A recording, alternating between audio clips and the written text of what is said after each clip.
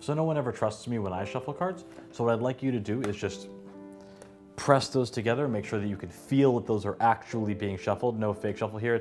You can actually feel that that's a real shuffle, right? And not only that, you can see that those cards are actually mixed up, right? And what I'd like you to do is take the deck and you're going to deal it into two piles. One here and one here. It doesn't have to go 1, 1, 1, 1. You can do a couple here, but consider every card. Go ahead.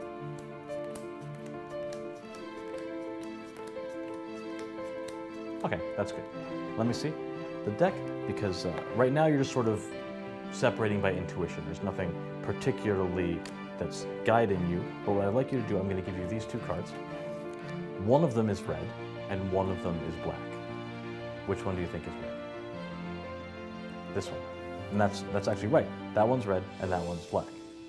So with that in mind, now that you sort of know what that feels like, take the rest of the cards back, and continue to deal as you like.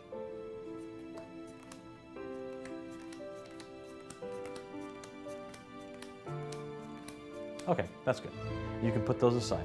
Now the interesting thing is that normally if you were to separate the red and black cards, there would have to be the same number of cards in this packet as in that packet, right?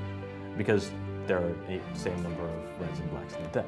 But I think actually this packet is a little bit bigger, but that's okay, because still you have managed to separate every single card, red and black, just like